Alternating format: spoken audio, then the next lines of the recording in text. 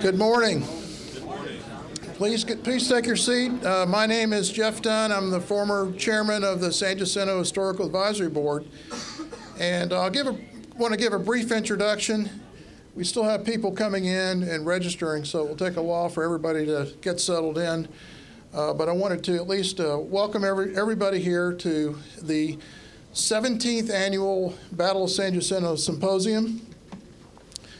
It was 181 years ago that this month, nearly 6 weeks after the fall of the Alamo, that a group of about 900 men which called themselves the Texas Army under General Sam Houston was at this site, arriving here on the morning of April 20th, 1836. And later that morning, they encountered a division of the Mexican Army under General Santa Anna. And after a few brief firing back and forth, the very next day, the Texans attacked that Mexican division and defeated them in what came to be known as the Battle of San Jacinto. And since then, that battle has become recognized as a pivotal moment in Texas history. It ended the military phase of the Texas Revolution, helped establish the independent Republic of Texas, and eventually annexation of Texas to the United States. And it has been a tradition of Texans since then to commemorate the battle each anniversary, each April 21st.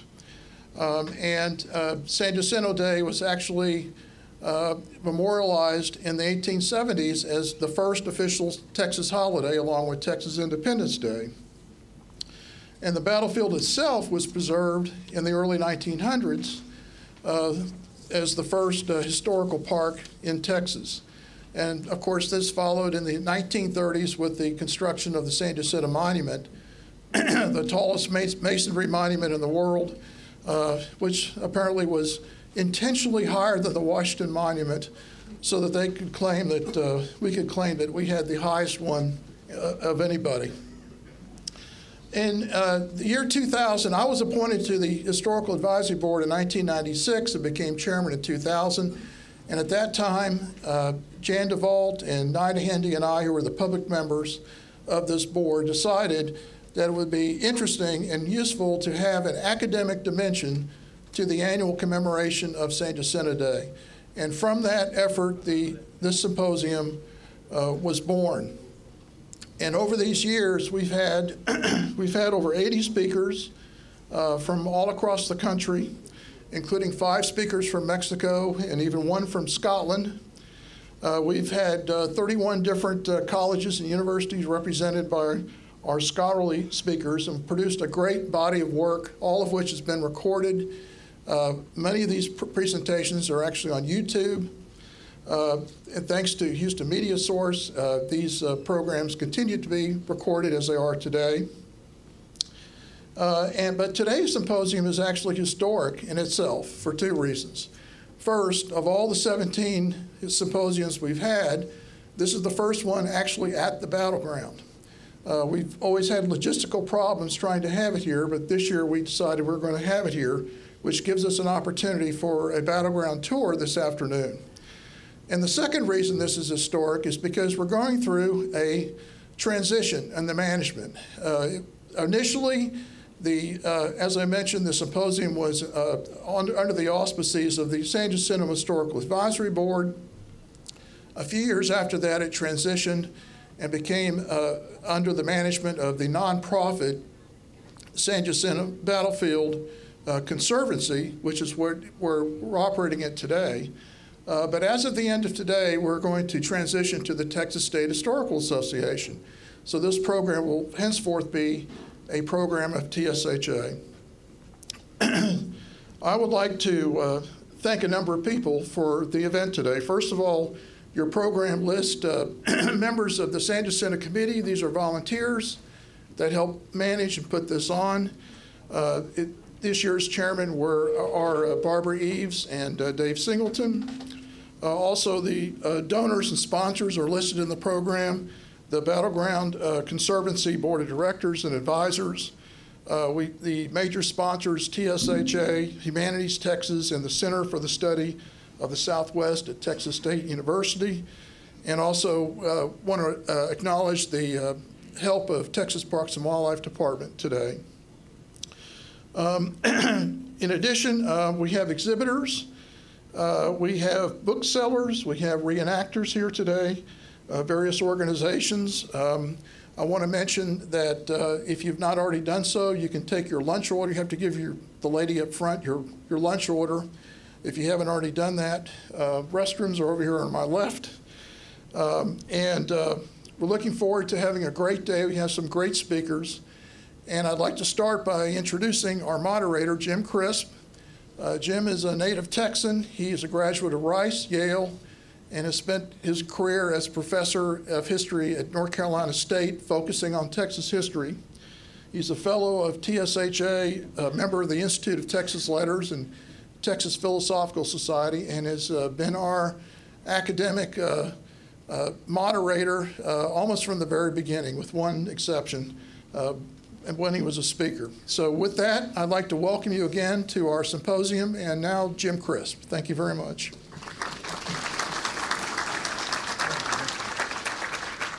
Actually, there are two exceptions. I was a speaker at the first San Jacinto Symposium and a mere heckler in the audience at the second San Jacinto Symposium.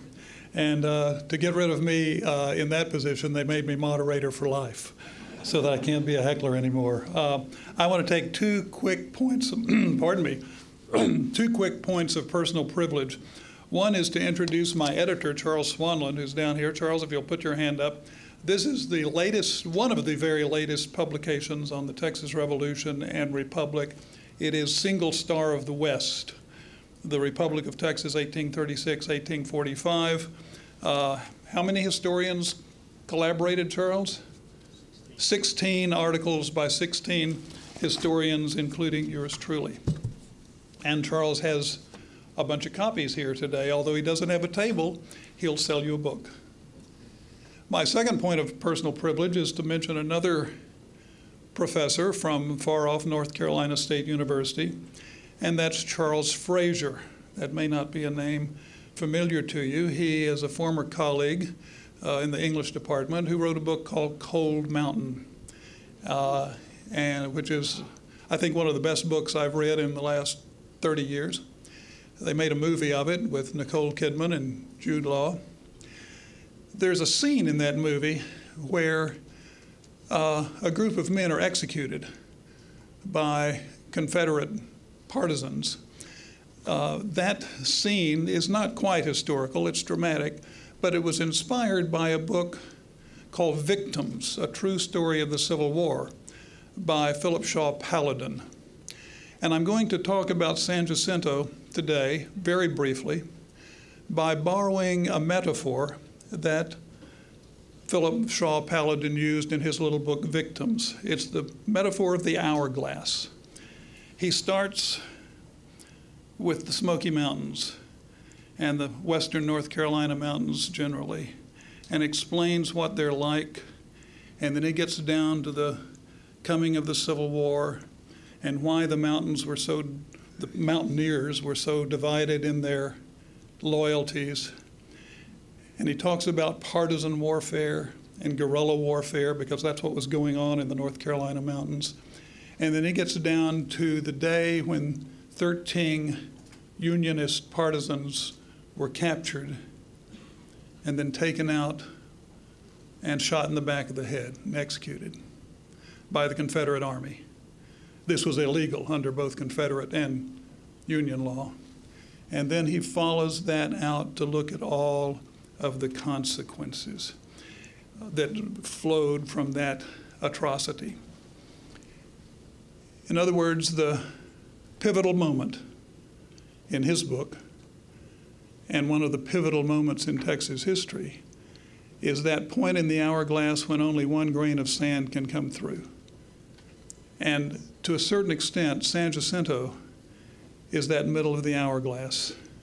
Think about all that we have to know about the Spanish settlement of New Spain, Mexico, the English colonies on the Atlantic coast, the gradual coming together of these two societies, the development of a Texan character that spoke both Spanish and English, and then the war itself, coming down to this almost miraculous victory by Sam Houston here on this battlefield, and then everything that has flowed from there on.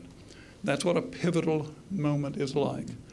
And we are very privileged to have with us people who will talk about that moment, both the coming of that moment and the consequences of that moment. I'm going to dispense with most of my individual introductions so that we can be on time with our live streaming that's going on. I want to say hello to my granddaughter Lainey in North Carolina, just in case she's watching the live streaming. Hopefully she's hopping up and down right now. Our speakers for the first half of our morning will be Dr. Greg Dimmick and Dr. Steve Harden. We've had an argument at our table already about which doctor is most useful, the pediatrician or the academic.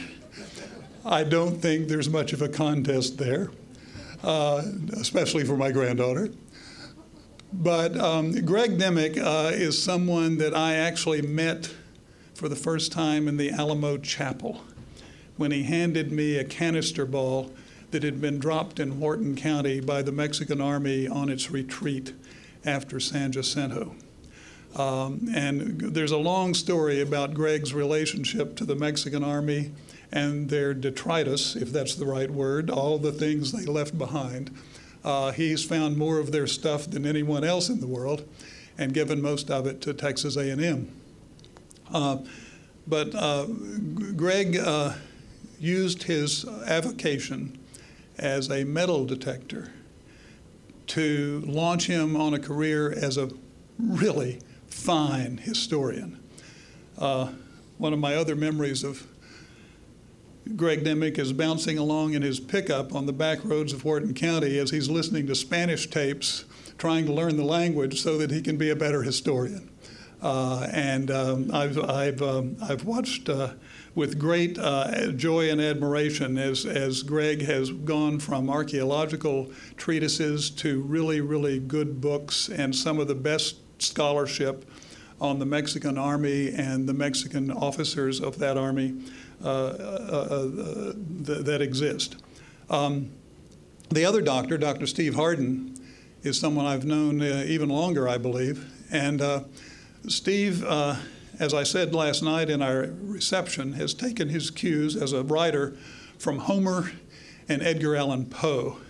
The two books that are mentioned in your program are his Texian Iliad, the military history of the Texas Revolution, which is an absolute classic and one of the basic books of Texas, and Texian Macabre. That's the one that perhaps Poe had the influence on. If you've never looked at that book or read that book, and if you're from the city of Houston or the surrounding area, you need to read it, because the protagonist of that book, the focus of that book, is the raw, rowdy city of Houston in 1838. And there are some things in that book which will surprise you. I'll leave it at that. But it is a macabre story of death and not exactly resurrection, but digging up the bodies. Our speakers in the second half of our morning are Laura McLemore, who, like me, is fascinated by historiography. I was even fascinated by historiography before I knew there was such a word. And a lot of spell checkers don't even know that it exists. But historiography is the study of how people have written history.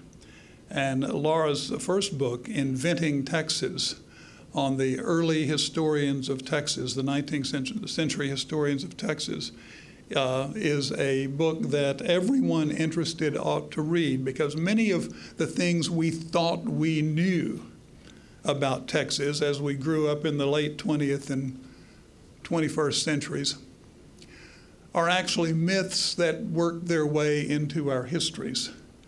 And One of the great joys of the Texas State Historical Association, again, as I mentioned last night, is the fine mix of academics and non-academics that we have in the Texas State Historical Association. I've been a member of many historical associations in my life, and none are more fun or more rewarding than being a part of the Texas State Historical Association. It's about half academics and half non-academics, a little bit like our morning program and our both halves of our morning program. The general public helps keep the academics honest and well-grounded. When you're having to deal with a public audience, you can't get too lofty or esoteric in your ideas and formulations. As Steve Harden told me one time, he wrote his book, Texian Iliad, not for the professor down the hall, but for the guy down the street. And we need to stay grounded in that way.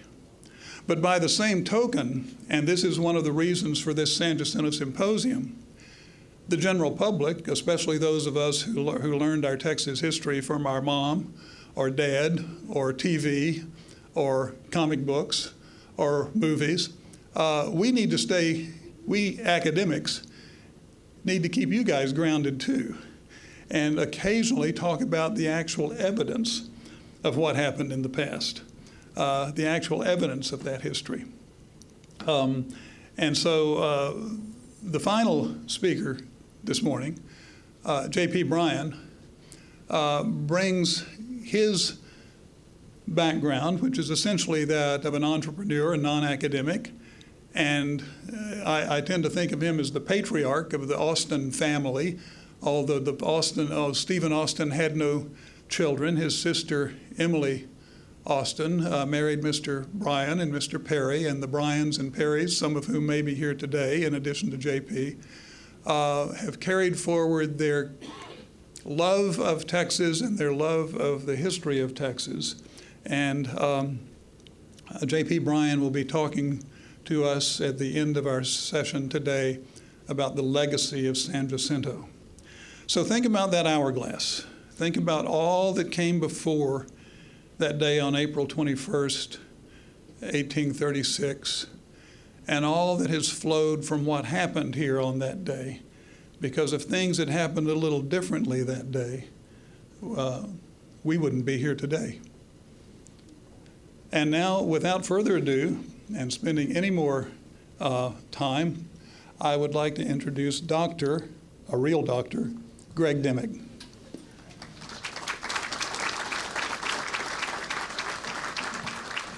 Thank you all for having me here today. I usually try to do a little banter and cut myself down a little bit about being a pediatrician, not a historian, but I found so much stuff on the Mexican Army, I got to get right to it. So I'm going to tell you, first of all, if 6 months ago, before I started preparing this talk, if you had asked me to give you a brief description of what the Mexican Army was about at San Jacinto, I probably would have told you something along the lines of, oh, the afternoon of the 21st, the Texans attacked them, they surprised them completely.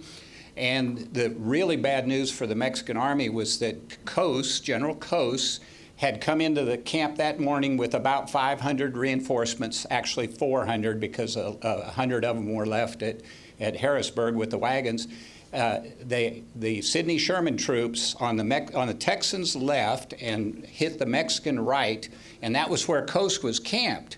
And so his troops, his reinforcements, who had been on an 18-hour march, were exhausted, they were asleep, and because Sidney Sherman attacked first on the Mexican right, those soldiers rushed right through the Mexican camp and caused total chaos, and so the Mexicans were never able to organize any kind of an organized defense, and they started running, and from then on it was just a matter of tracing down and killing as many as they could. That would have been my brief discussion.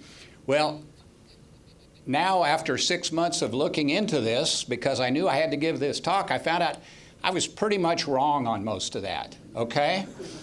So if I've told you that story before, just kind of see if you could get that out of your heads right now. Just forget it. That's not what happened. And there's so much information. I am going to start with basically 3 eyewitnesses. I'm going to talk with, I'm going to listen to what Santa Anna said. I'm going to tell you what Santa Anna said. I'm going to tell you what Pedro Delgado said. He was a lieutenant colonel. He was on Santa Anna's staff, his headquarters staff. He had an account later. And I'm going to give you a little bit of information from Ramon Caro. He was the private secretary of Santa Anna, so he was there and involved. And then I've got 5 surprise witnesses for you. And I would be very surprised if more than 1 or 2 people in this room has ever heard from any one of these 5. And I have one of them that I think none of you have heard from, okay? So I've got a few new witnesses here. I will tell you that I have no Texans witnesses, and I didn't look into any Texans witnesses. I didn't want to know what they said, because I want to not be biased, and I don't want to compare the two. I don't want to tell you whether this one is, well, the Texans said this and the Mexicans said that. This is the Mexican perspective, okay? They're my people, okay? So let's get started. I will tell you that even though I would tell you that story, that short story, there is a part of me that had some doubts about some of it, okay? 2 things that have lingered in my mind, and I never really chased them down thoroughly. A little bit, yes, but not thoroughly. Y'all will recognize this good-looking gentleman here as one of our speakers today. In year 2 or year 3, I was on a medical mission and I couldn't come, but the word got to me that Dr. Hardin talked about a counterattack. And I had never heard anything about a counterattack, that the Mexicans counterattacked. So it was like I had to look that up, and somebody told me it was in Santa Anna's manifiesto. As it turns out, it wasn't. It's published with it by Castaneda in the Mexican side of the Texas Revolution, but for some reason he took 2 documents, put them together, and acted like it was one, okay? And I'm going to get into that a little bit more. The other thing that had me curious was archaeological. Because of my Sea of Mud work, that Texas Parks and Wildlife was kind enough to invite myself and several other volunteer metal detectorists to help the professional archaeologists do traditional, to me, it was traditional, but it was still edge of the envelope battlefield archaeology here. And we had found 2 chest plates from the Battalion Guerrero. And it wasn't just the fact that we found these chest plates, it was where we found them. And you can see these 2 red stars here. One of these, the red star to the right, is almost exactly where the marker says the Mexican cannon was located during the battle, okay? And the other one to the left, the red star to the left, is basically where Sam Houston was supposedly wounded. If you see that road that has a loop, a cul-de-sac there, that marker is right there that said Sam Houston was wounded there. Well, if Sam Houston was wounded there, it should be in front of the breastworks, and what's a Guerrero breastplate doing out in front of the breastworks? That always bothered me. To be honest with you, my answer was that the breastworks weren't where the markers say they were. I assumed the breastworks were further towards the monument, and the Guerrero Battalion plate was behind the breastworks, like it should be. Well, I've rethought that now. So let's start and go back, and let's talk about what troops were there. This is something that I think nobody has ever really documented well. There are several witnesses, but I've never seen anybody actually put it together. And I'm really comfortable with the units here that I'm going to tell you. I think we have so many different sources that back this up that I think these units were the units that were there. Now, the numbers of the troops that I came up with are obviously cloudy. I started with the troops that came into Texas. We have their unit strengths. You should note that on their unit strength reports, they only talk about enlisted men. So the numbers are not the total number of troops. These are the number of enlisted men. Well, then I realized when I first started looking at this, I had to go back and take out the ones that were at the Alamo. Several of these units fought at the Alamo, and we do have Andrade's list of dead and wounded from each unit. So I took out the dead, and then I took out a little bit for wounded and desertions. I didn't know how badly they were wounded, and I didn't know how many deserted. I used De La Peña's number. He gave an estimate, so I used a percentage. But I tried to use those numbers and come up with a reasonable number of troops. So there was only Santa Anna, when he crossed the Brazos on April 14th, He only had one battalion complete, and that was the Matamoros Battalion, and they had been at the Alamo. I gave them about 306. Then the next 4 lines, you'll see it says preferential. So these are preferential companies. Each infantry battalion had 8 companies.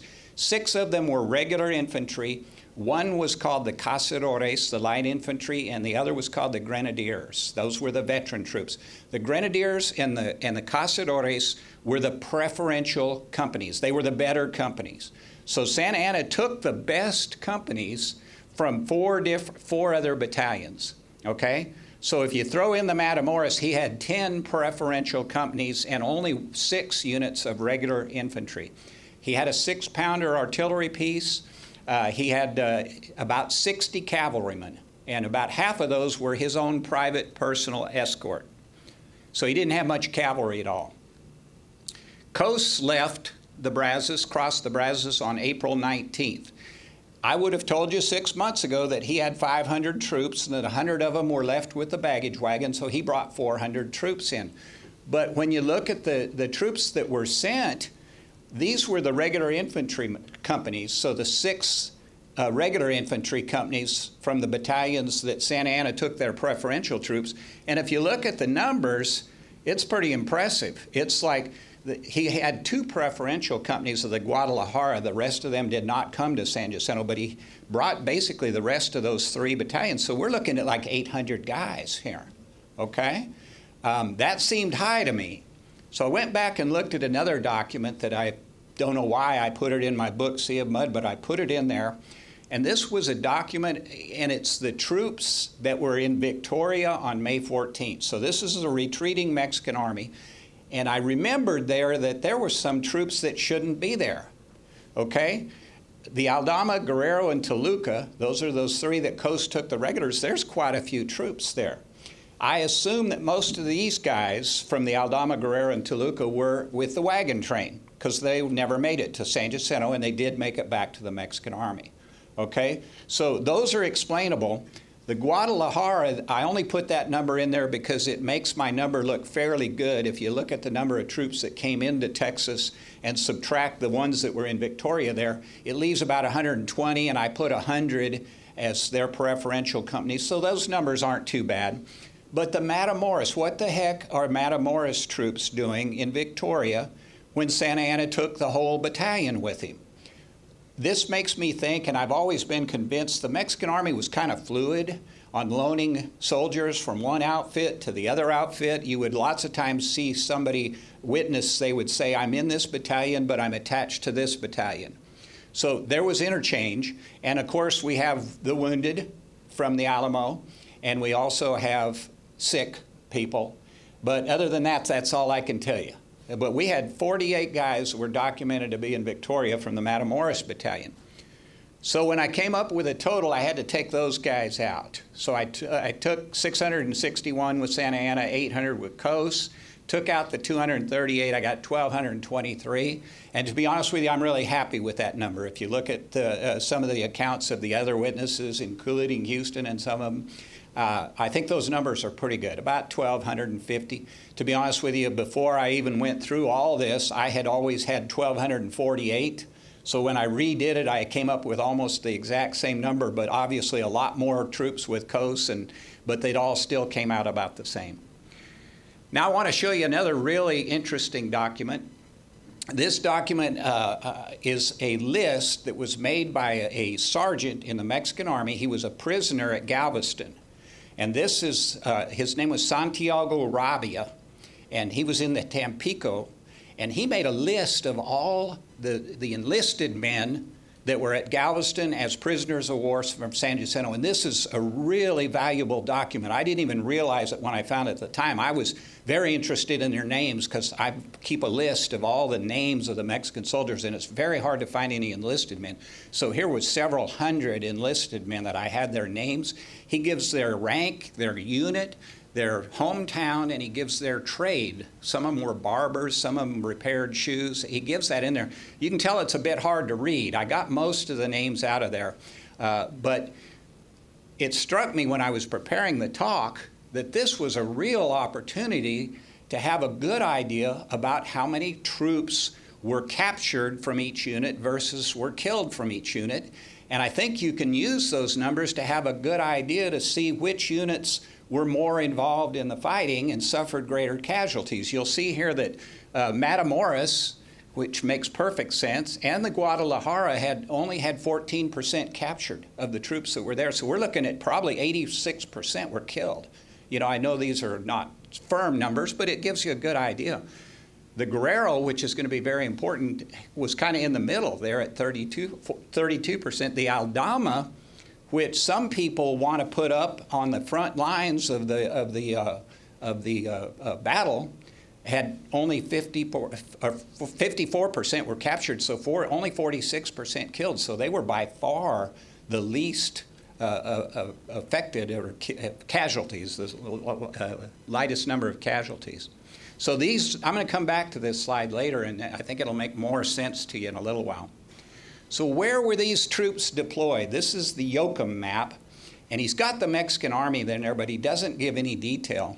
And I really have never seen any maps that tell exactly where the things were. I looked on the map and tried to find where the Mexican cannon was, and there's a blotch one place that could be the cannon, but I wasn't sure exactly. I wasn't convinced that it was on there where the Mexican cannon was.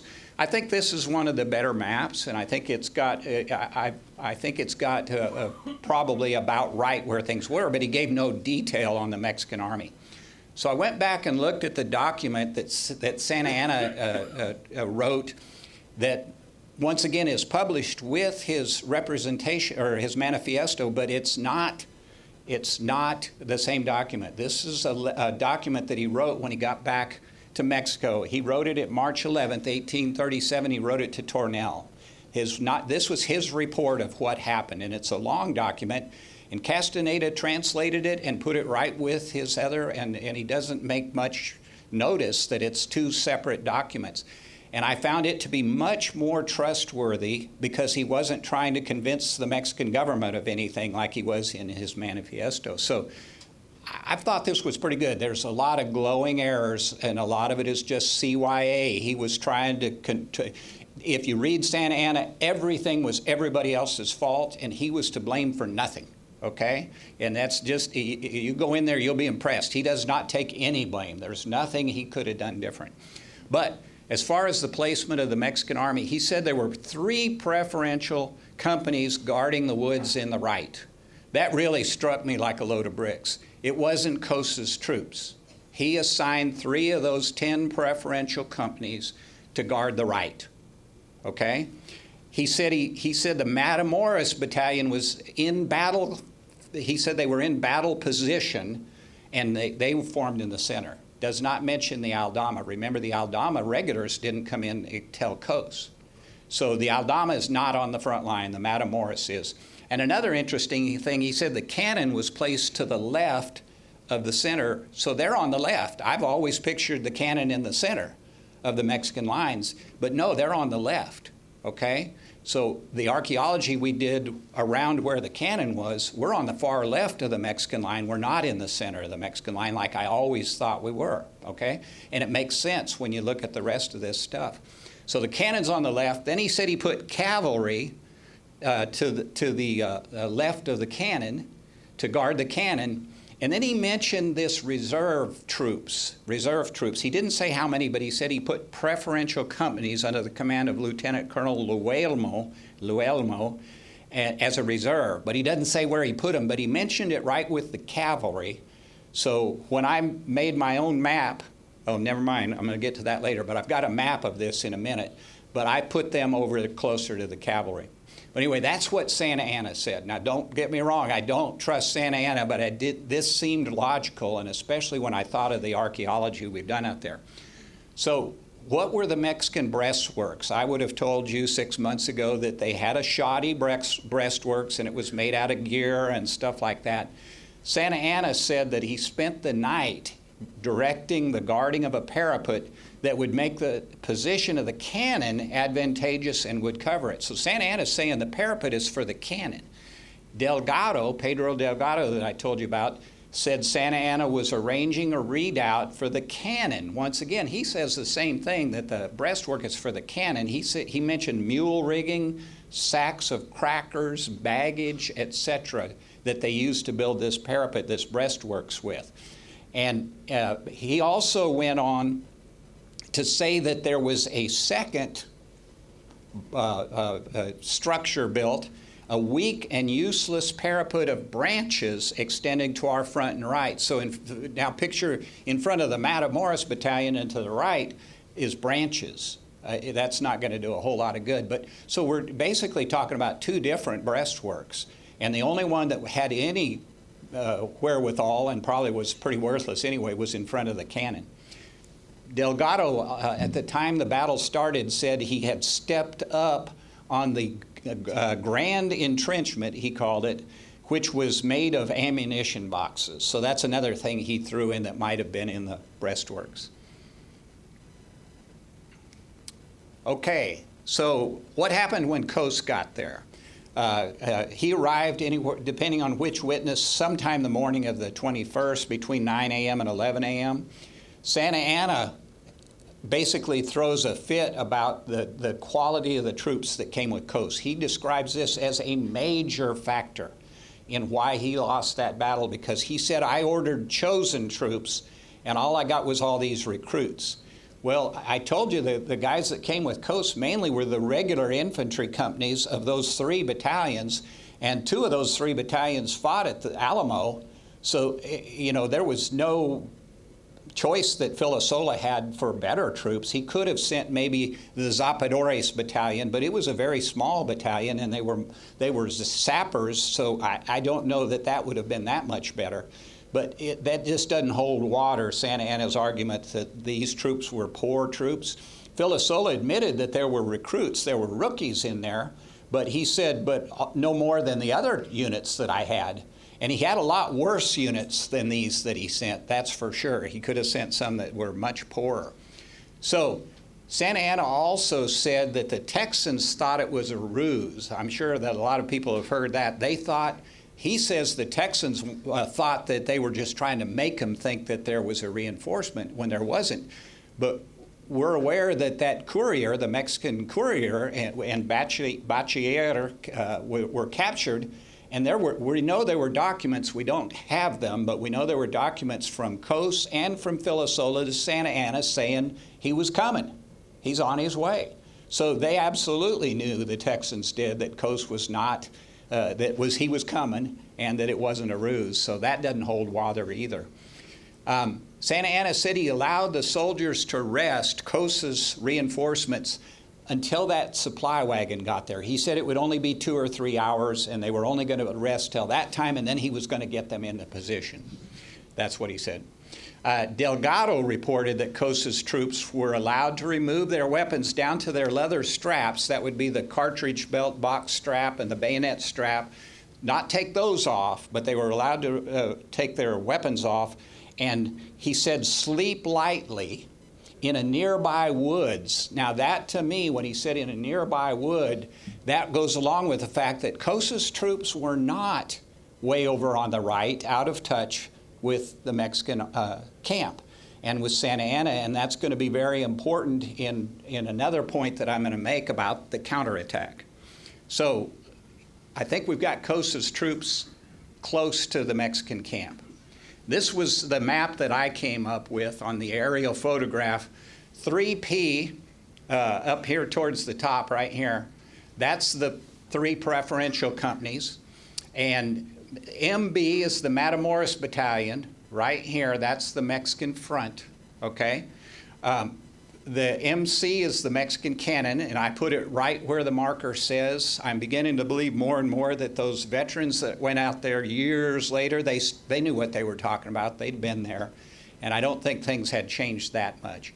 Cavalry is next. They are guarding the left of the cannon. And then I put the Mexican camp, I put it over here closer to the Mexican, the far right, because that's where Yoakum put it. And it makes sense, especially I wanted them to be fairly close to those 3 preferential companies because they talk about this accurate fire that was devastating. And then the reserve, once again, I don't know where Luelmo was. The reason I put it over here behind the cavalry was because Santa Anna mentioned it at the same time as the cavalry. So that I think that that's the least accurate of I just didn't know where to put it, but that's why I put it where I did. And then Cos, I wanted it to be close to the Mexican camp, but several of the witnesses I'm going to introduce you said they were the furthest away. Cos's troops were. So I wanted to put them in the very rear. Okay, so what happened when the battle started? Santa Anna said he awoke to firing and inexplicable disorder. He said that one party, that's of the Texans, he actually gave a number. He said 116 is the number he came up with under Sherman. He didn't know it was Sherman, but he said 116 soldiers, Texans, had routed these three preferential companies on the right and were causing confusion with their accurate fire. A preferential company, if we go back and look, it's going to be anywhere from probably in the neighborhood of about 30 to 50 men. So we're talking about at most about 150 Mexicans over there in the woods. He said there were 116 Texans, but he said that they were overwhelmed and that the Texans were making an accurate fire from that woods. He said the rest of the enemy attacked on the front with their two pieces of artillery and their cavalry on the left, so the Mexican left, which would have been where the Mexican cavalry was. And he said that he stated that he reinforced the line of battle formed by the Matamoros Battalion with the Aldama Battalion. Once again, we'll get back to it, but I find no evidence that that ever happened. In fact, most of the eyewitnesses tell the opposite. He may have ordered them to go, but I don't think they did. And then Ramon Caro, of course, he's very anti-Santa Anna, and that's a different story about why he was. But he said the enemy advanced to within 200 yards of our trenches without being discovered. He's saying that we didn't even see them until they got within 200 yards, okay? Now, Pedro Delgado says that at 4:30 in the afternoon, the bugler on the right signaled that the enemy was advancing on that front. It seems like everybody's in agreement that that Sidney Sherman's troops on the Texans left hit the Mexican right first. His Excellency and his staff were sleeping. The greater part of the troops were doing the same. Delgado even said that Castrillon and some of the officers were having a party at the time. I thought that was interesting. He said the cavalry had just finished going bareback to water their horses, so they weren't saddled up. He said the enemy attack column, and this is when he stood up on those ammunition boxes, he said their attack column was no more than one rank, very extended, and in the center, the great flag of Texas, on the flanks, 2 light cannons. Well, that makes me think that they had a cannon on each flank, is what he's saying. They had one on the right, one on the left. Once again, I didn't go back and see what the Texans said, but that's what he said. I've seen one person question whether that means they had 4 cannons, 2 on each flank, but I think we're pretty sure that wasn't the case. He said their cavalry occupied our front and extended to our left. That doesn't make any sense to me, but he's saying the cavalry actually hit their front. And I don't think that's probably the case. And he said that with a frightening scream and making a lively fire of canister, he's saying here the Texans are using canister, musket and rifle, they advanced against the camp. Now, for those of you that don't know, canister is basically making a cannon into a shotgun. They'd take a can of small balls and they would fire them kind of like a shotgun instead of using a solid cannonball. So was there a counterattack? Let's look and see, because this would have taken some organization, and I didn't ever believe it, but let's look and see. This is Santa Anna's statement about the counterattack. He said, I instantly organized an attack column under the command of Colonel Manuel Cespedes. Cespedes was the commander of the Guerrero Battalion, and the Guerrero Battalion, like I said, is one of the important units here.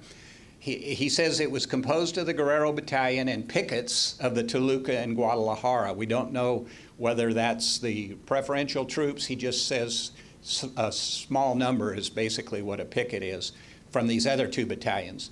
He said this column at the same time as the reserve column under the command of Lieutenant Colonel Luelmo marched forward to contain the movement of the enemy. So he had 2 columns, he said, that he sent out as a counterattack. He said, my efforts were in vain as the line was abandoned by the 2 battalions that covered it. The 2 columns were dispersed, Cespedes was wounded, and Luelmo was killed. So this is his story. It didn't make any sense to me because I always thought the Guerrero Battalion was way over on the right, and Cespedes, it probably would have been with those troops.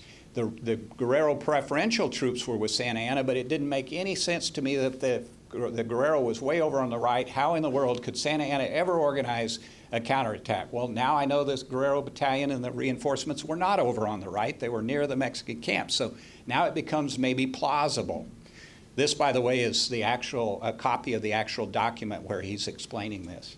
I happen to have that in my archives. So about 10 years later, Filosola wrote his Memorias, and in there he had an actual eyewitness account from Cespedes. He had Cespedes writing his statement, a documentation of what happened that day. Cespedes said these cited 2 columns were destroyed by accurate fire of the enemy. He said left dead on the battlefield were Lieutenant Colonel Peralta, and I found him. He's definitely listed as dead, and he was in the Guerrero Battalion, so it makes sense. All the officers of the Corps and a great part of the troops. So he's saying a lot of the troops were killed too. He said the entire force under my command was lost, and I was gravely wounded in the left arm. So Santa Anna said he's wounded. Now he said I was gravely wounded in the left arm. He said I retreated in the direction of our camp, towards the Mexican camp. And this was interesting to me. He said, I noticed that our troops had abandoned the only piece of artillery we had, and only General Castrillon stood his ground. All our troops had abandoned the line. Now, to me, the fact that he says, as he's retreating, that he sees Castrillon there, that tells me he's right there in the neighborhood of the Mexican cannon. And that once again, that's very important, that that's where the counterattack took place, is back basically where the Mexican cannon was. So Ramon Caro, I looked at his stuff, once again, very anti-Santa Anna. He says he reported that orders had been issued, and I just threw in this because I had not seen this before. Orders had been issued for an attack on the enemy the next morning. I had never heard that before, that they had already issued the orders to attack the Texans the morning of the 22nd. He said by the time Santa Anna woke up and reached the front, it had already been defeated and completely routed. So he's saying Santa Anna did make the effort to get up to the front, but by the time he got there, everything had fallen apart. So he goes on to say, when then did he organize these 2 columns? He didn't have any time. He acts like, no, that didn't happen. And he also says that Colonel Cespedes is in Mexico City now, and he can testify to the truth. So he's sitting there thinking Cespedes is going to say, no, that didn't happen. 10 years later, Cespedes said, yeah, that happened. So we got a little gap in the historical record there. And he also went on to admit that Cespedes was wounded, but he said he was wounded in the trench, and he's still suffering from the effects of the wound. Okay? Here's an interesting list. This is a list, once again, out of the Mexican military archives, of the Mexican officers who were captured, not the ones that died, but the ones that are captured. And I think this is a really interesting list. I obviously cropped it so I could make it big enough for y'all to see. But the first one on there is General Martin Perfecto de Cos. And in the sideline in the column, it says he is gravely sick with pain in his stomach. So that's his condition. I thought that was interesting. I'm guessing that might have been nerves because they thought that he was going to be executed because he was the notorious oath breaker. And the third guy on the list, right here, Manuel Cespedes, okay? And it says sick due to a wound in the arm. So he was wounded in the arm. This list has him on there. I kept a couple more names for you because down here at the very bottom is Pedro Delgado, Lieutenant Colonel Pedro Delgado. So these characters are showing up in these documents. Then we happen to find Cespedes' military record, and that's kind of nice. It's very thorough, and it's got his whole career on here, but it says, the part that we're interested, he says on the 18th of April, 1836, he marched with his unit from the Brazos River under the command of Cos. I didn't ever know whether he came with Cos or Santa Anna. Now we know he came with Cos. He came to aid and reinforce the vanguard section that was commanded by the commander-in-chief. He said they joined him on the morning of April 21st, and it says in the disgraceful action of San Jacinto, he commanded the column that attacked the enemy. That's pretty convincing evidence right there. The majority of his officers in the battalion were lost. He had a severe bullet wound in his left arm and was taken prisoner on the same field of battle. Now, unless Cespedes decided to jump on this, that Santa Anna said he was in charge of the attack column, this is pretty convincing evidence. So, what do we know about this possible counterattack? First of all, we know that Cespedes came to San Jacinto with Cos and not with Santa Anna. He commanded the Guerrero Battalion, but he would probably have only been in command then of the regular infantry companies that came with Cos. And the two preferential companies were probably still with Santa Anna's troops. Therefore, Cespedes and vis-a-vis Cos and the rest of the reinforcements were apparently camped near to the Mexican camp in order for Santa Anna to be able to try to organize this counterattack. So once again, I think we have more evidence that Cos was not on the right. He was somewhere very close to the Mexican camp. Caro denied the counterattack took place and said Cespedes was wounded while at the breastworks, but Cos, you got to remember, Caro was very biased in this. So when in doubt about the gaps in the historical record, my idea is to look at the archaeology, okay? The archaeology sometimes is a lot harder to explain away than the historical record. You can talk about Caro's bias when he wrote what he wrote, but the archaeology, you got to pretty much explain why this artifact is where we found it, okay? And it's all about location, location, location. That's why I always try to get my metal detecting friends to please don't go out and just metal detect places and take the artifacts and sell them on eBay, because it's all about where they were found that gives you the information. This belt plate that the guy in the middle here is showing is that Guerrero belt plate that we found, and if you look in the background you can see the monument, but if you look closely you can see the pavement, and that's that cul-de-sac out to where Sam Houston was supposedly wounded. So we're right out there in front of the Mexican cannon, but we're on the other side of the breastworks.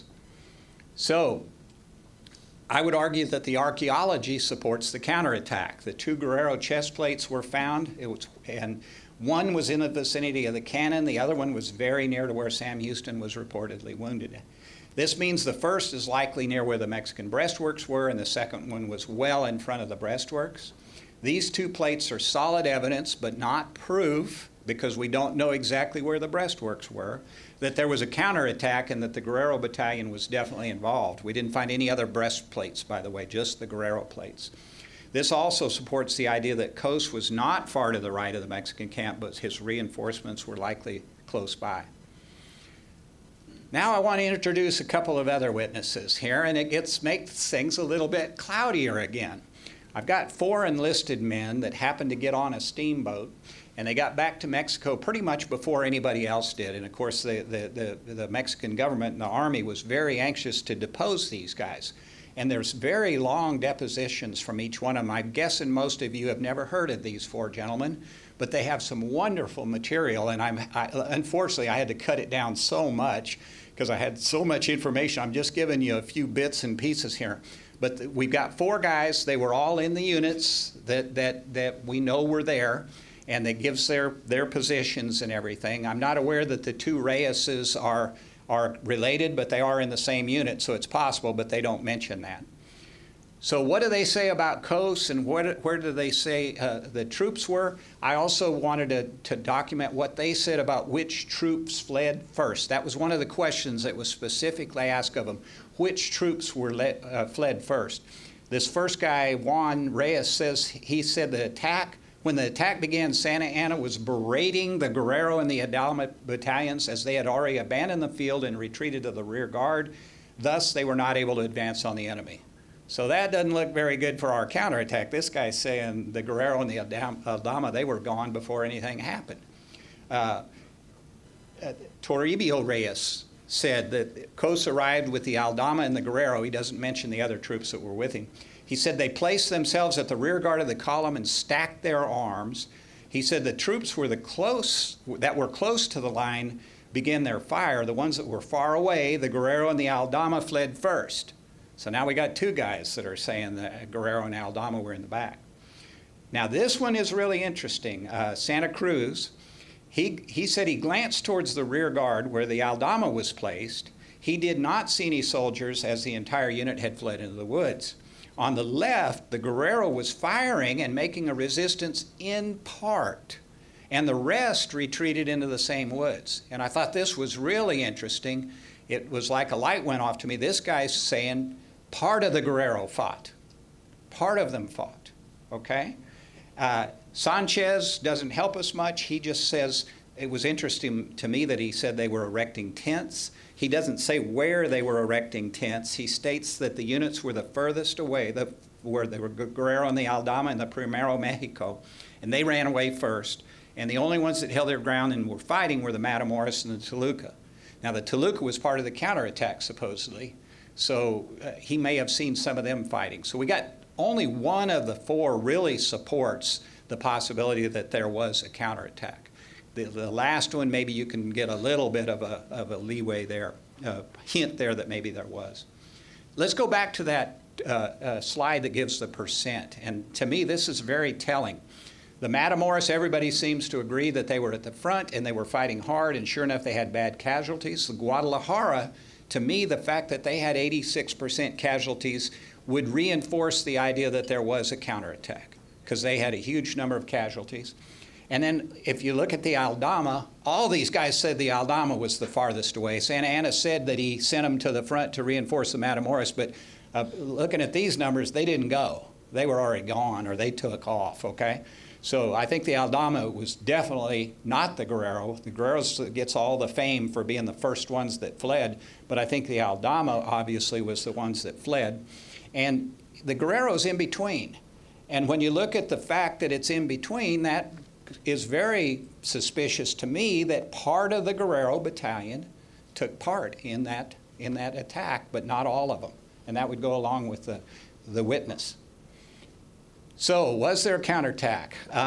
Two of the soldiers placed them at the rear, the Guerrero at the rear, and one said they fled into the woods immediately, but one said that part of the Guerrero stayed and fought. The fourth witness said that only the Matamoros and the Toluca stood and fought, but part of the Toluca was also reported to have been in Cespedes' column. So the Toluca, the Guadalajara, and the Guerrero. The troops from the Guerrero that fought in the column of Cespedes could have been the preferential companies that came with Santa Anna, but if you look at the percent captured and killed, I think that probably Cespedes was with the regular troops, that I think that's probably not the case. I think their regular infantry was the column. And if the Mexican breastworks were where the marker shows them to be, it is likely, due to the location of those Guerrero plates, that some type of counterattack took place. And by the way, this is the flag of the Guerrero battalion that was captured, and it's at the State Museum. I want to give you some tidbits from these depositions, because there was so much good information. I couldn't just tell you just about the counterattack. I wanted to give you some tidbits. I think that this will perk the interest of multiple people here. One of the witnesses said when the prisoner Santa Anna arrived in the Texans' camp, they played Dianas, that would be reveille or drum rolls, a celebration. He said with 2 drums and a small whistle, the only instrument the enemies had. So here we have the 2 drums and the small whistle at the local hotel on the day of the battle. One of them said that of the 500 prisoners, 111 were wounded, so about 20% were wounded of the prisoners. This was fascinating to me. One of the guys said the enemy carried 2 flags, banderas is the word he used. He said one with the America painted white with a blue stripe. And he didn't say with America, he said the America. And I tried to look up and find out what part of a flag is called the America. That made no sense to me. But the ladies from the San Jacinto Museum, when I was talking to them before the conference here, they were telling me maybe he was talking about that the Lady Liberty, or the lady was the America, and she had the blue, the blue stripe, what's that called? Sash. That's a good word. So maybe that's what he was talking about, describing. The other one is interesting because he said the other was all blue with a big star in the middle and many little ones that were all white. I couldn't find anyone with little stars, but I found this flag, which is, I think, the De Zavala flag, and supposedly was never manufactured, but I can see from a distance those letters looking like stars, like little white stars. So that's as close as I could get there, but he talked about him having two flags, and he described them both. One of the witnesses said that a short time after the fighting started on the right, the enemy started shooting on the left, and he said they came out of a pasture, a grassy area. So that, once again, makes me feel like the high pasture, the prairie definitely helped hide them as they were advancing. Another witness said that on the 20th, the first interaction between the armies, the enemy fired a round of canister, once again canister, fired by the enemy. And I do think the Texans had canister. Archaeologically, we have found two iron pieces that were ends of canister, were not the type the Mexicans would have fired, and they were more in a position where we think the twin sisters were. So we've actually found iron ends of canister rounds where we believe the twin sisters were. So that goes along with the fact that the Texans were firing canister. He said His Excellency ordered open fired with a solid ball from a 4-pounder. So he's calling the Mexican cannon a 4-pounder, which is, we're pretty sure that's not the case. But interesting that he talked about a solid ball. That's the only mention I've ever heard of either side firing a solid cannonball. So if you see on eBay some solid cannonball for sale that was found right near San Jacinto, it probably is not a San Jacinto cannonball. Could be, but it's probably not. I would take it with a little grain of salt. Some other tidbits. Upon Cosa's arrival, he commanded his troop to erect tents. Pabellones was the word he used, and advised them not to leave. That's the only mention I've heard of troops in raising tents. I've never heard of any of the enlisted men having tents, so I assume that they are raising the officers' tents. But once again, I don't know that. So 2 minutes. 2 minutes, okay, I'll hurry up. President retired to his choza. That was a hut. That was probably his campaign tent. All the witnesses ended up going to New Orleans, and they were helped by Mejia and Farias. And they said that they formed up on the morning of the 22nd. The Texans did to bury 2 officers, and the Mexican camp was right there. Now I want to get real quickly into the deposition of the priest of Agustin de la Garza Montemayor. This was Santa Anna's private priest, and he gave a deposition when he got back. And I want to point out to you that the guy that took the deposition, the officer, you look at the very first line, Jose Enrique de la Peña, is the officer that was in charge of this deposition. He stated that some of the prisoners went to Galveston and they were working on fortifications. Others were shipped out to do domestic works. He said the treatment was appalling, and he said they were only given a few handfuls of corn, and they were treated, the wounded were treated in a manner offensive to humanity.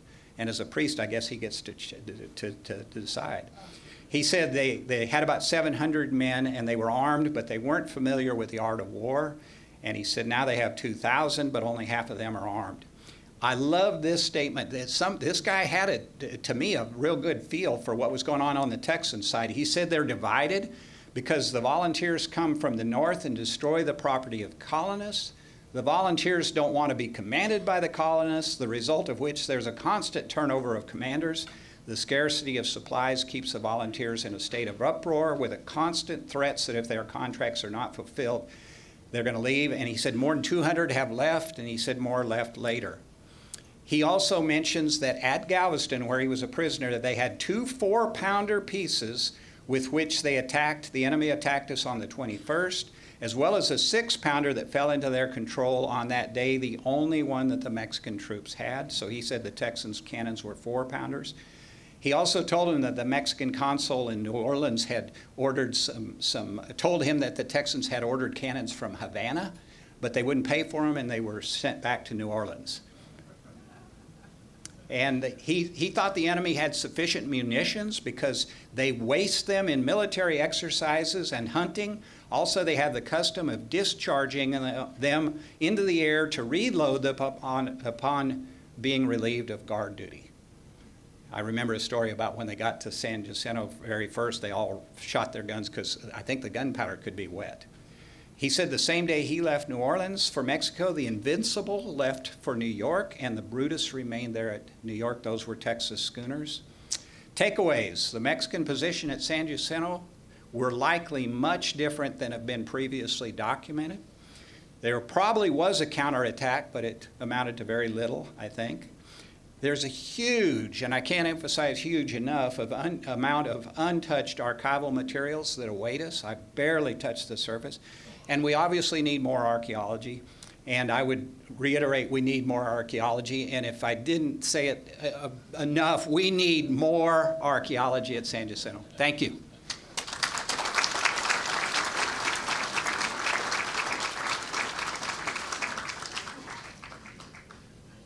Thank you, Greg. That was fascinating. Professor Steve Harden needs no introduction.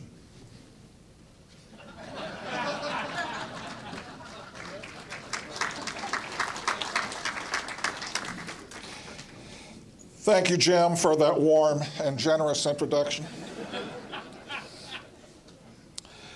The late Sir John Keegan observed, "Many armies beginning as crowds remain crowd-like through their existence."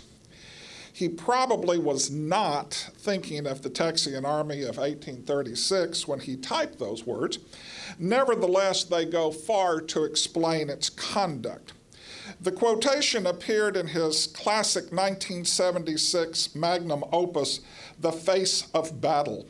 In it, Keegan focused less on the commanders and more on the rank and file at the sharp end. Not a bird's eye view, but the experience of combat from the worm's eye. Many historians have examined the Battle of San Jacinto, but none have done so through a Keegan-esque lens. Employing techniques pioneered by Sir John, I will attempt to examine the Texas soldier's experience. His Grace, the Duke of Wellington, expressed disdain for insolent chroniclers who attempted to expound upon a battle at which they were not even present. The history of a battle, he insisted, is not unlike the history of a ball. Some individuals may recollect all the little events of which the great result of the battle is won or lost, but no individual can recollect the order in which or the exact moment at which they occurred, which makes all the difference as to their value or importance. And the accounts of San Jacinto prove his point. Few combatants could even agree when the battle commenced. M.H. Denman avowed that the Texian advance began about 3 o'clock in the evening. Samuel G. Hardaway remembered that it commenced in the afternoon about 3 or 4 o'clock. Yet, in a letter penned only 2 days after the encounter, W.C. Swearingen swore that the rebels launched their attack at 12:30 o'clock. Of course, in 1836, no one can synchronize his watch to any sort of accepted standard. Consequently, any mention of a specific time is at best an estimate. All that is certain is that historians cannot know the exact time the battle began. Still, the consensus is that the engagement opened sometime between 3 and 4:40 p.m. Generals seldom viewed every part of a battlefield, and the typical dog-faced saw even less. Many of the participants' accounts are highly vivid, but one should remain mindful that the individual soldier had an extremely limited angle of vision. The battlefield itself contributed to the myopia. In fact, the term battlefield is something of a misnomer if one accepts the definition of a field as an open area of land without trees or buildings. Traditionally, commanders sought open spaces to better maneuver large formations of soldiers. Yet such terrain was unavailable at San Jacinto. Hardwood forest bordered bayous, rivers, creeks, and gullies. Tall coastal grasses, at times growing as tall as a man, obscured the killing ground. As we advanced, Joseph Lawrence of Henry Carnes' company, remember, the Mexicans did not see us until we were within 100 yards of them. As it happened, the topography favored the Texians and their rifles more than the Mexicans and their muskets. It was also a black powder action. After continuous firing, the dense cloud of smoke obscured the area. 19th century observers called it the fog of battle. A soldier could barely see the man in line next to him, much less the enemy downfield. In a very short time, perhaps a minute, the firing became general. Lieutenant John Pettit Borden of Mosley Baker's company reported, "Smoke from the cannon and small arms rendered it almost impossible to see the shape or size of our enemy. But on we pushed, pell-mell, helter-skelter." This is one reason Texas rebels were so eager to close with the enemy. It was difficult to kill those one could not see.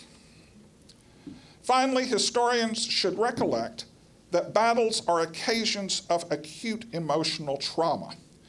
It is doubtful that any Texian soldier registered much more than the horror that was swamping him and his buddies. He would have been more focused on self-preservation than keeping a faithful record for posterity. Veterans never recall the entire ebb and flow of a battle. What lingered in memory were random bits and snatches, notable for their distinctiveness. Many of the veterans recounted that during the battle their fatigue bordered on exhaustion. In the days leading up to the battle, each rebel infantryman had marched under the weight of weapon and pack. Marching at a normal pace, a man could march about 15 miles a day. Yet during the march toward Harrisburg, the Army covered some 60 miles in 2 days, an impressive feat for seasoned regulars, much less volunteer militia. That these men were willing to maintain such a breakneck pace demonstrated their eagerness to encounter the Mexicans. As one of Houston's aides de camp, Alexander Horton, affirmed, there was no time to be lost as the enemy was at the door. The pace levied an aching toll. By the time of the main battle on April 21st, most had not fully recovered. Once in combat, however, many Texians seemed to have experienced an adrenaline rush. In a letter to his father, written soon after the battle, John W. Hassel of Robert J. Calder's Brazoria Company described his feelings. I had a first-rate rifle, and about this time I was using her, sir, with all my might. She run about 40 to the pound and shot first rate. I took notice of some of the big yellow bellies, and when Betsy would bore a hole in them, the claret would gush out large as a cornstalk. One big fella, I remember, who I shot in the neck, and it appeared as though it cut his head off. I shot old Betsy 6 times in a large holster pistol 1 time. In the 7 shots, I know I killed 4. That thing I know. As I have stated about my pistol, I shot that fellow in the left eye.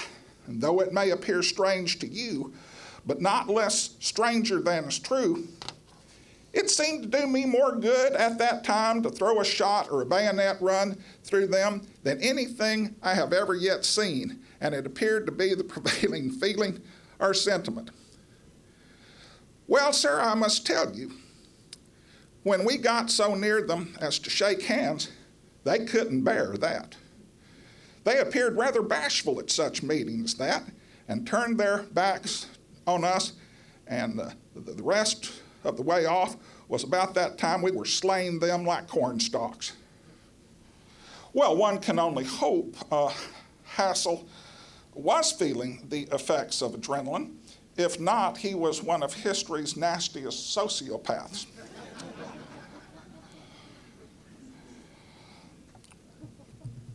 Once the adrenaline subsided, most soldiers experienced acute weariness.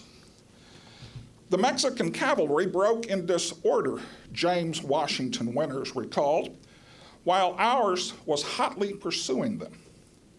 One of the avenging horsemen was Joseph Lawrence, who recalled the chase. For the first 6 miles, they ran very even and kept out of reach. But after that, we gained on them and shot our carbines at them, dropping them off their horses. We then used our holster pistols and long knives. There was not one of our 80 men that did not get one or more of the Mexicans. He then described the sensation when the killing ended and the adrenaline wore off. At the end of 12 miles, we all stopped to rest and let our horses rest. When we dismounted, we were so fatigued that we could not stand up and fell around like a company of drunken men. Thirst for gore. The savagery with which Texian soldiers assaulted the Mexican camp and their refusal to accept the surrender of enemy soldados, many of whom were crying, "Me no Alamo, me no Goliad," have become an accepted part of the battle's lore. John Hassel was not the only man on the field who relished the killing. Robert Hancock Hunter, a private in William W. Hill's company, recounted the instructions of one captain when General Houston gave orders to take prisoners. "Boys," he told them, "you know how to take prisoners. Take them with the butt of your guns. And remember the Alamo, remember La Bahia, and club, gun, right and left, and knock their brains out." Colonel John Austin Wharton rode among the banks of Peggy Lake where Texians were shooting hapless Mexicans floundering in the murky waters. Sergeant William Swearingen of Captain Amasa Turner's company described the scene.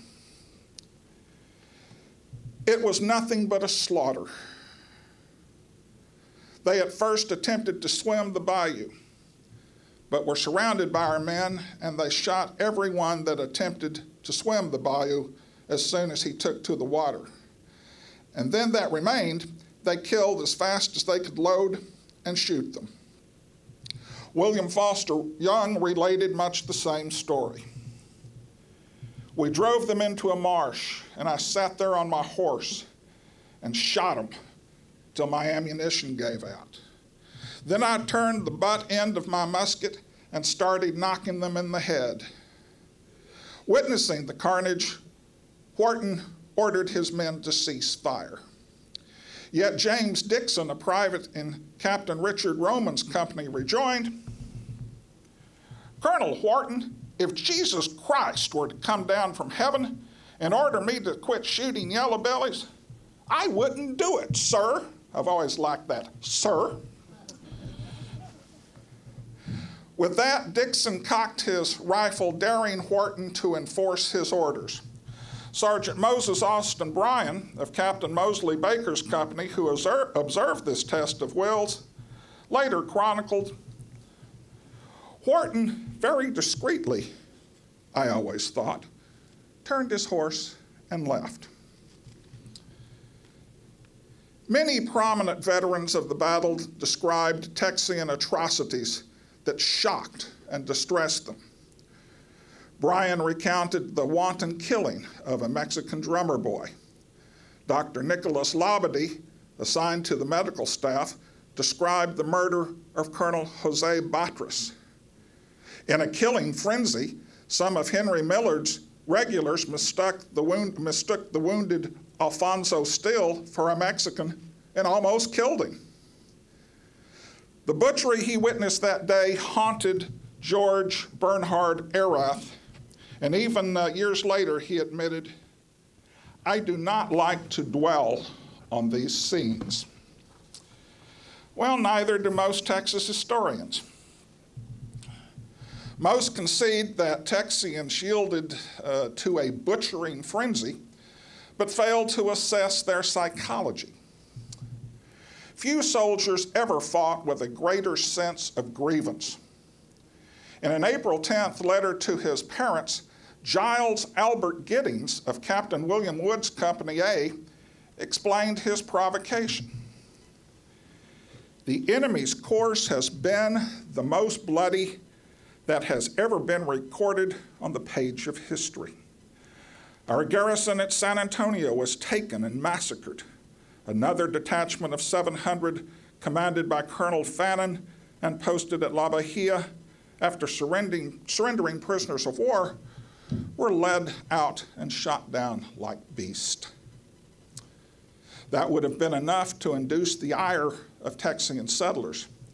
But during Santana's advance through the Anglo settlements, they had witnessed their homes burned, their crops laid waste, and their loved ones left refugees. Private Giddings continued, "In their course, the Mexicans showed no quarter to age, sex, or condition. All are massacred without mercy. If such conduct is not sufficient to arouse the patriotic feelings of the Sons of Liberty, I know not what will." Many of the company commanders fanned the flames of this malevolence. Mosley Baker's pre-battle speech made such a lasting impression on Private John Menifee that he later reconstructed it from memory. "Remember, you are fighting an enemy who gives no quarter and regards neither age nor sex. Recollect that your homes are destroyed. Imagine your wives and daughters trudging in mud and water, and your children crying for bread, and then remember that the author of all this woe is within a short distance of us, that the arch fiend is now within our grasp, and the time has come, at last, for us to avenge the blood of our fallen heroes and to teach the haughty dictator that Texans cannot be conquered and that they can and will be free.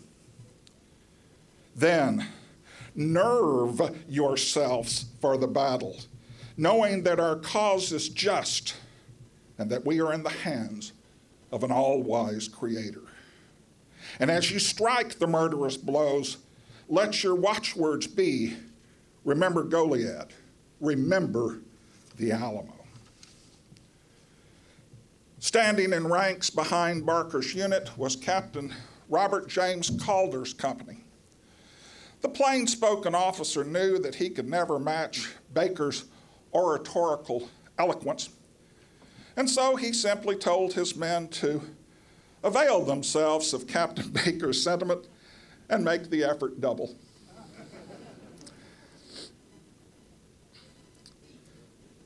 There was another reason at play: fear.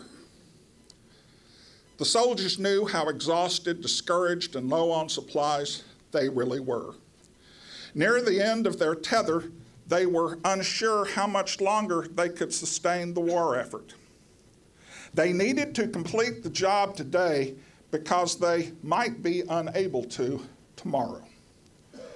Captain Jesse Billingsley explained the thoughts of many. Having but scanty clothing, and many of us without shoes, and our property gone, we were naturally eager for the fight, knowing that nothing but victory could save us. And the chance of that was diminishing every day, and feeling that we must soon give out. And to crown the whole, our confidence in General Houston's intention of coming to an engagement was becoming weaker every day. Texian troops gained the momentum early in the battle and were afraid of losing it. Once Santana's division had become, as Mexican officer Pedro Delgado described it, a bewildered and panic-stricken herd, the rebels sensed that the battle was going their way. But they were also aware that the impetus could shift in a heartbeat. If routed soldados could rally long enough to form a battle line, they might deliver a devastating series of volleys which could turn the tide. The rebels realized they were fighting at numerical disadvantage.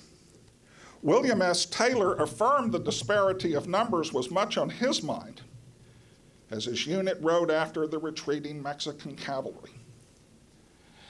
As there were but some 15 or 18 of us, and some 60 of the Mexicans we were pursuing, he allowed, we saw that it was impossible for us to take prisoners. He hastened to add, however, we had but little disposition to do so, knowing they had slaughtered so many of Fannon's men in cold blood.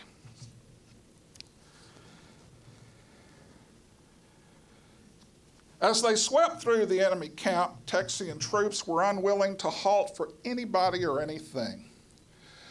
According to Major Robert Coleman, near the end of the battle, General Houston ordered a ceasefire, asserting, "Glory enough has been gained this day, and blood enough has been shed." Yet Dr. Labadie recounted that Secretary of War Thomas Jefferson Rusk rode among the troops, shouting at the top of his voice, "If we stop, we are cut to pieces. Don't stop. Go ahead. Give them hell." And so they did. It took time to take prisoners. Time the attackers did not allow defenders, lest they employ it to reassemble. Moreover, soldiers must tend prisoners. Dead enemies require no supervision. Had Texians taken to the rear every Mexican who attempted to surrender, the rebel army would have evaporated. Civilians learned that it is disgraceful to kick a man while he's down. Yet war is not sport. In a life and death struggle, the best time to press an enemy is when he is overwhelmed and demoralized. David, the Hebrew shepherd boy, did not pause after he fell Goliath, the Philistine, with a smooth river rock. He rushed forward and decapitated him with his own sword. He aimed to make sure that that enormous bastard did not get back up.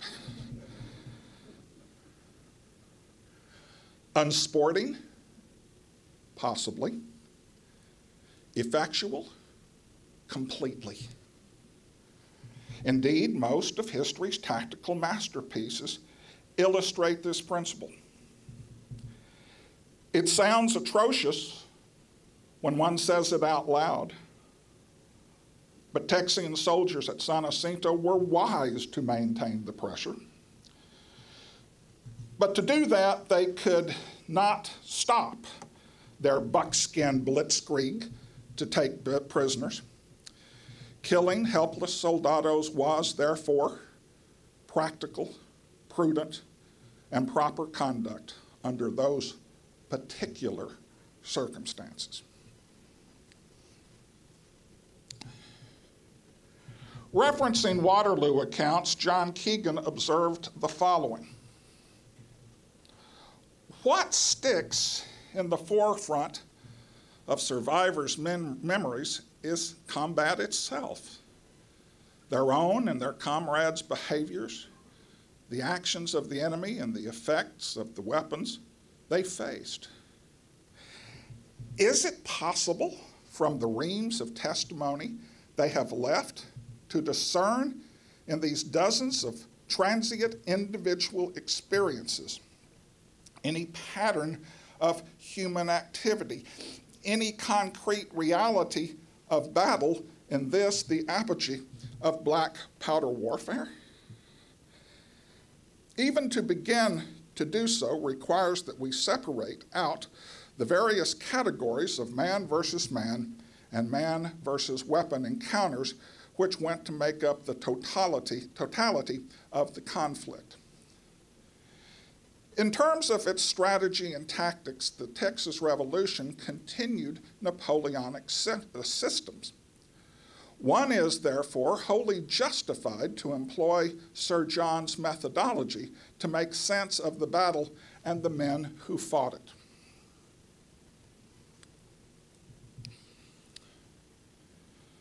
Of all the branches in the Mexican army, Texians feared the cavalry the most, and for good reason. In the skirmish of April 20th, Mexican regular cavalry had mauled Sidney Sherman's unit of Texian horse and forced them off the field. In that action, Mexican horsemen came dangerously close to killing or capturing the Republic's Secretary of War, Thomas J. Rusk, and would have done had it not been for the quick action and steady valor of Private Mirabeau B. Lamar. On April 21st, General Houston placed his mounted force on the far right of his line. He worried about the enemy's lancers. Had they been able to strike the Texian right flank, they would have rolled up the line like a sleeping bag. Consequently, Houston deployed his cavalry, now under the command of Lamar, who had jumped to the rank of colonel overnight, as a blocking force. Yet it tortures any definition of the word to describe Lamar's unit as cavalry. Napoleon carefully categorized his mounted forces according to task-specific roles. During the Texas Revolution, however, neither side employed such equestrian variety. Santana had at his disposal only medium regular cavalry in the form of dragoons and lancers. Irregular rancheros, however, performed yeoman service as light horsemen. For his part, Houston possessed no regular cavalry at all. One might best describe the Texian horse as mounted riflemen. Fortunately for them, the Mexican regular cavalry, the same force that had proved so formidable during the skirmish the day before, failed to offer any offensive movements on April 21st. What accounts for the feebleness of the Mexican cavalry that day? Two factors. Having stood on alert all day and throughout the previous night, around 4 o'clock, Santana had his men stand down. The Mexican mounts were as exhausted as their riders, who removed saddles and bridles for a well-deserved respite. Having seen to the needs of their horses, the cavalrymen collapsed into their bedrolls. The Texians launched their attack with such surprise and suddenness that the Mexican cavalrymen did not have sufficient time to saddle their horses and form up in battle order. By the time they did, the rebel line had disintegrated and the enemy was pouring through camp.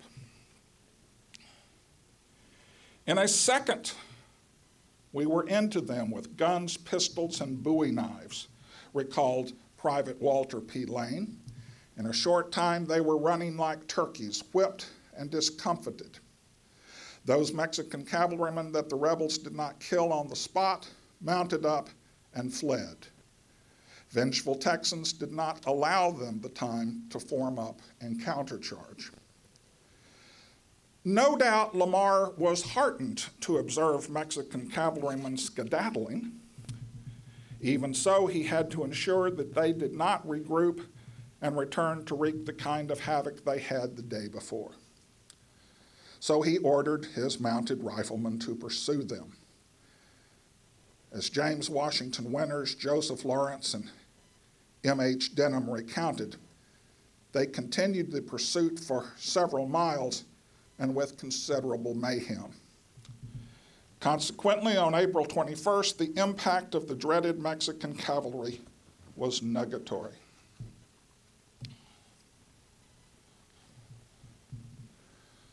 Artillery also played a negligible role in the April 21st battle. Only 3 pieces graced the field: the Twin Sisters, short-barreled 6-pounders employed by the Texians, and El Volcano, employed by the Mexicans. Many veterans, including Sam Houston, claimed it was a 12-pounder, but Mexican field reports prove it was only a 6-pounder. Some rebels referred to the cannon as the Golden Standard. That name, however, appears on no Mexican documents. Triumphant Texians probably dreamt up the title, and it stuck. Both commanding generals and the gunners themselves would have preferred to deploy their artillery more than they did. Yet in both cases, the behavior of the Texian infantry thwarted them. Ben McCullough, one of the gunners manning the Twin Sisters, left a brief but revelatory explanation. We commenced firing at 210 paces from the enemy's breastworks and kept in advance of our line until we were less than 100 paces from the enemy, when they gave way and were pursued by us 250 paces beyond the breastworks. But we were prevented firing from our own men who had outstripped us in the race. Texian gunners appear to have directed their fire against battlefield obstacles. As Alfred Kelso of Captain William Hurd's company reported, our cannoning soon knocked their breastworks to pieces, and we were ordered to charge. The Twin Sisters only fired a few times. It was not more because, as McCullough confirmed, the charging Texian infantrymen obscured their field of fire. No longer able to operate their cannon, the gunners abandoned them, joined the charge, and fought the rest of the day as infantry. It is impossible to determine how many casualties the Twin Sisters inflicted, but since they fired so few times, and then against breastworks and not enemy soldiers, the number was likely negligible.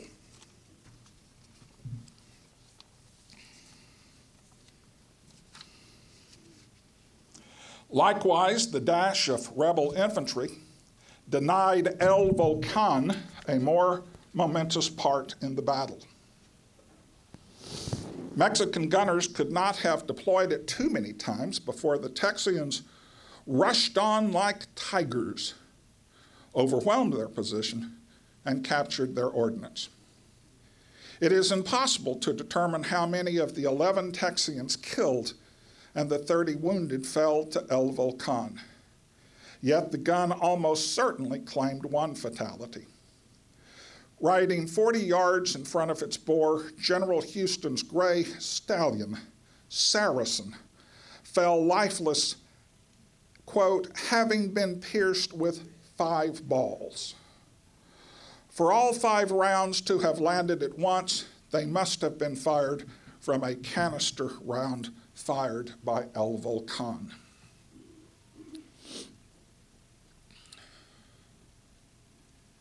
Texian infantrymen were San Jacinto's greatest killers, inflicting the greatest majority of Mexican casualties. Students of the battle have acknowledged the savage lethality of the rebel foot, but most failed to consider the reasons. The Texians achieved tactical surprise, but most studies exaggerate the degree to which they caught the Mexicans unaware. Numerous accounts mentioned the heavy fire encountered during the rebel advance. In a letter to his relatives, Moses Lapham recalled the intensity of the enemy's musketry. The enemy opened their fire at a distance of 300 or 400 yards, but our men marched on the 100 yards farther, when our officers ordered them to fire. But most of them, especially the Texians, know better the range of their rifles and the military character of their enemy, and rushed eagerly ahead, wholly regardless of the shameful order of our general and officers, until within 100 yards of the enemy, when they gave a destructive fire, and some of the officers had sense enough to charge, which would have been given, order or no order, and they rushed on like tigers, mounted their breastworks. The left wing, commanded by Colonel Sherman, were first attacked by a heavy fire of musketry from the timber, Captain Robert Stevenson reported. The center and right wing, commanded by Colonel Burleson and General Houston, marched forward until a discharge of grape and canister from the enemy's artillery in front, which were at last we were obliged to charge. Likewise, Private Joseph Lawrence confirmed that the Mexicans fired a terrific volley of small shot at us, but fortunately they shot over our heads. It seemed at one time that if one had held his hat 2 feet above his head, it would have caught 20 bullets or more. Lawrence was not the only veteran who recalled the heavy but ineffective enemy fusillades. Alfred Kelso also recounted that the Mexicans overshot us with their muskets. General Houston envisioned a more formal battle, one in which ranks would fire, reload, and continue. Yet, had the Texians proceeded in such a manner, they probably would have lost the battle. During the time required to halt and reload, the Mexicans could have formed behind their barricades and returned concentrated musket fire. As the Texian line dissolved into clusters of shock troops, the soldados had no main body against which they could direct their fire. Ellis Benson of Amasa Turner's company told how the general hallooed at the top of his voice to the men to halt, but they would not listen, and on they swept upon the enemy.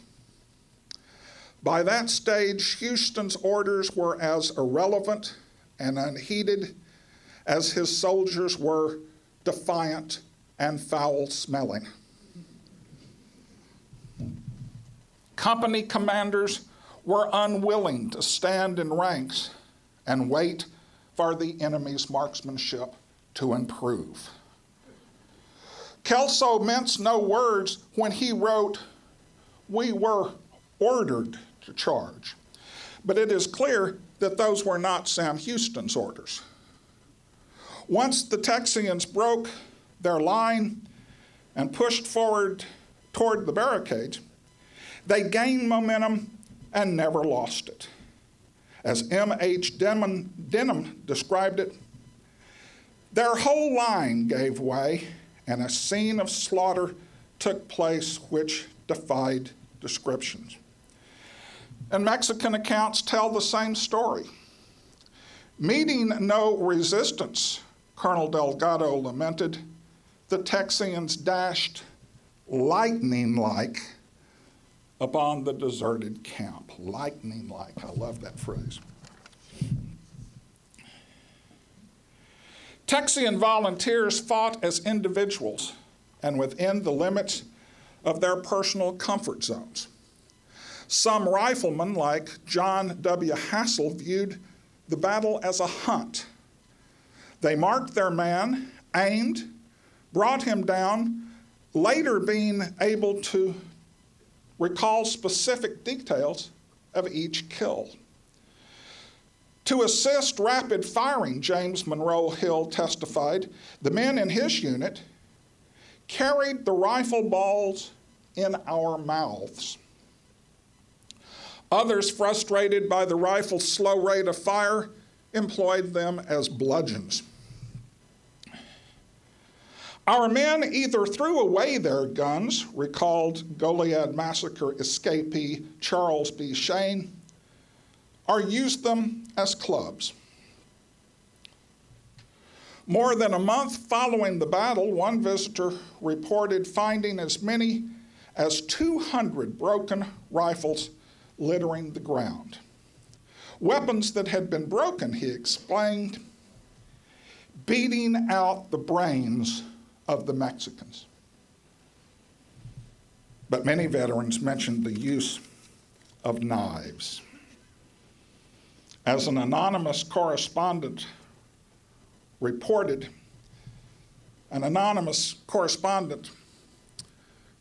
the valiant behavior of Captain Juan Seguin's company in a dispatch published in the Richmond Enquirer. One Tejano, he reported, with a Bowie knife, killed 25 of his countrymen. Most modern-day academics view such claims with skepticism. I do not. Recall that frontiersmen had more occasion to use blades. They routinely field-dressed game and slaughtered livestock. For men habituated to blood and viscera, slitting a man's throat would have been no more taxing than that of a hog's. Indeed, if victims were unarmed and offering little or no resistance, it would have been easier. In bare-knuckle combat, the Texians enjoyed a distinct advantage.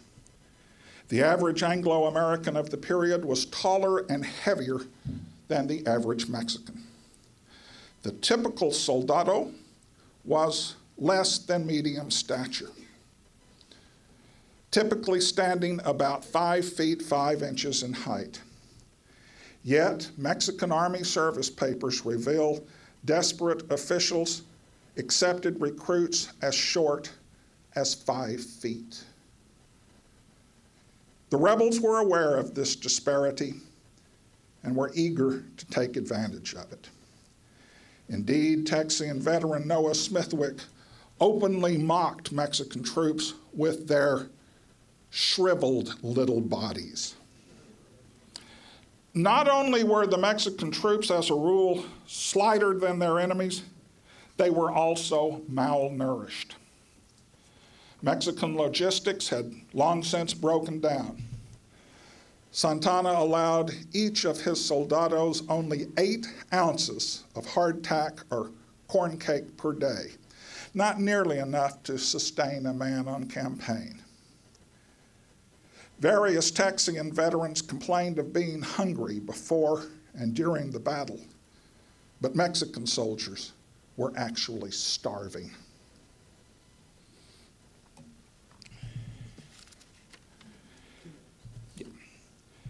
Each veteran's personality determined his battle experience. Some remembered the day with exhilaration, others with pride. Recollecting atrocities committed or witnessed, a handful looked back with horror and shame. The typical San Jacinto veteran was a product of an American militia tradition and saw himself as a citizen soldier, not a professional. He had no patience for any regular Army claptrap. He was no dupe of the state. He did not fight for procedures, policies, or pay. His incentives stood over the hearth, roasting game he had bagged, napped in the crib he had created, grew on land he had cleared and planted. Because his imperatives were so personal, he gleefully slaughtered all who threatened them. And he fought as an individual, defending his own interest. Perceiving killing as a job that needed to be done, he pitched in and did it. Then he packed up and went home. Thank you very much.